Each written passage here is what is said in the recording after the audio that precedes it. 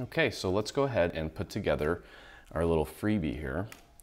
And what we want to do is begin by putting our little acetate on the back. Okay, so all I'm going to do is I'm going to take my glue and just put a little bit of glue around this hole here, maybe just 2 lines, and take my acetate. It's a nice square piece, so just make sure that you get it nice and centered, and just push down. Try not to get the glue out towards the actual cutout.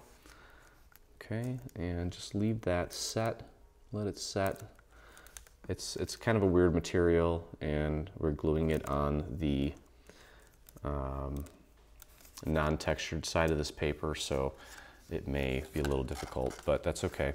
Also, you want to make sure that you take your little pattern piece, and for mine, I've already put one down here. I'm going to put this other bow right up at the top here, just to kind of create a little bit of interest here. And this is, I think it's by Cartabella. I don't remember what the name of the paper is, but I found a nice pink little polka dot that worked well with these colors that we picked out. And we're going to get that on there. Okay, so it's pretty simple so far. And then we have this little green ring. It's going to go around this hole. So what we want to do is we want to put glue on this. Try to get a little bit of glue out towards the end there on the scallops. Okay, and we're going to glue that down right dead center there on the hole, the opening there. Okay, it's a cute. It's actually it's like a really impressive freebie actually. I'm sure you guys are going to get a lot of use out of it. Okay, so there we go. You got the little acetate there. You can see the reflection there. That's really cute. And then all that's left to do is put this together. So we're going to put it together side by side. Now, one thing too, before we move on, you can see here on this side, I've taken these petals and I've curled them out. So that's all you want to do is just take like a little skewer and just push them out and just kind of wrap them around your little skewer, just to kind of give this piece a little bit of dimension. Okay, and you can make this with any color paper you want. Diana actually picked out these colors. This was one of her original designs here. And I didn't have the exact color she picked out, but I did have things that were close.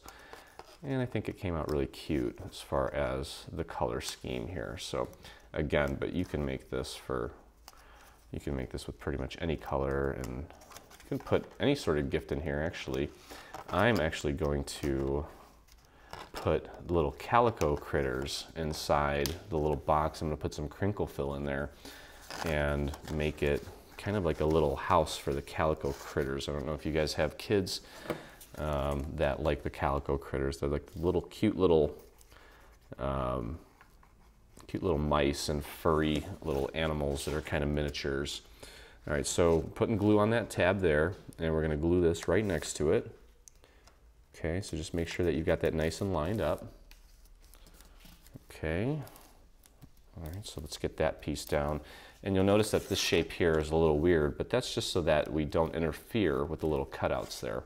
So we can glue them over, but they don't cover up those little cute cutouts. Okay, so now I'm going to go ahead and fold this in half like that, because we're going to take and glue this side here to this tab here. Okay, so we just want to go ahead and put a little bit of glue right on this tab. And normally what I'll do is I will run that glue out to the edge just to make sure we get a nice clean seam. Put that flat on my table and just use my table as leverage. There's no sense in trying to assemble this in midair, as I would say. You might as well use your table to get that leverage, and that looks great. Okay, so give that a few more extra seconds to dry, and then the way that this works is you take these bows and you slide them through the little hole there, and then you pop that in like this to close it. And we've got cutouts there so that they don't cover up the little cutouts there. Okay, and you've got a cute little bow at the top. And now all that's left to do is put the bottom on. Okay, so what I'm going to do, you've got two pieces like this, okay? And what you want to make sure you do is find the piece that does not have the little L on it.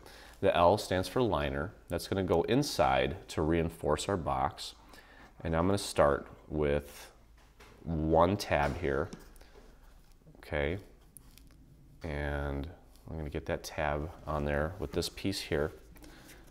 Okay, so we're just going to glue that on first. Make sure that we get this one on nicely and get it perfectly centered. And if you have a little bit of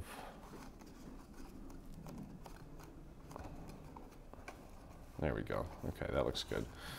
Okay, so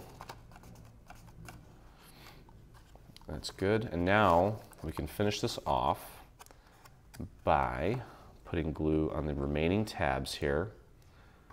Okay, so I'm going to put a little line on the inside part, and then we're going to go ahead and put glue along here. Okay, I'm going to work that glue out to the edge nicely. And we're going to close this up. You might just kind of have to push things in and out here. Okay, like that. There we go, perfect. All right, so now you can actually go ahead and open this up because we got to put our little liner in. So let me get that opened. I can push this down, get that out of the way. So now you can go ahead and put a little bit of glue on the inside. I would do it on the tabs just so that we don't warp the paper at all. And you take your little liner piece, just get that in there just to kind of reinforce it a little more. Okay, and we can go ahead and close it up. Push that down a little bit, get it through the slot. And then go ahead and close our box. So I will probably jazz this up a little bit with some embellishments. And I also have a little 3D flower here that I'm going to just go ahead and take a little bamboo skewer and just kind of work those petals, kind of give them a little dimension. Okay, and we'll do the same thing to that one, and we'll glue this one into the center of that one and just pop it on the bottom right hand corner of our design. So I'm just going to put a little bit of glue right there. I'm going to offset this piece. You could use a pop dot too if you want to give this thing a little more dimension. It's up to you. Okay, and you know what, actually I'm going to do that because I think it could use a little extra dimension. So don't worry about that glue that was on there. I'm going to actually wipe that off. I want this flower to be a little more dimensional, so I'm using a foam square, just fine. You can use a pop dot, foam square, either will work.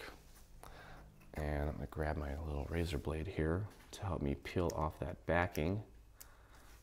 There we go. And then I'm going to put my other petal right on there, just offsetting it slightly, just to kind of give it a little extra dimension like that. Okay, and then we're going to take that and I'm going to glue that right here to the bottom right hand corner. So I'm going to put just a little bit of glue right there and just pop that right on there. Okay, and then I'm just going to probably just put a few little rhinestones or some faux pearls right in this little area here, and we've got a super cute little gift box. Stay on top of all things Dreaming Tree and engage with us today. Get the latest news and enter in our giveaways on Facebook. Get inspired by following us on Pinterest. Be the first to see our new product launches on Instagram. Do you prefer Twitter? Yep, we're there too. Watch our beautiful product trailers and assembly tutorials on YouTube. For more information, visit www.3dsvg.com. Live, craft, love, and dream.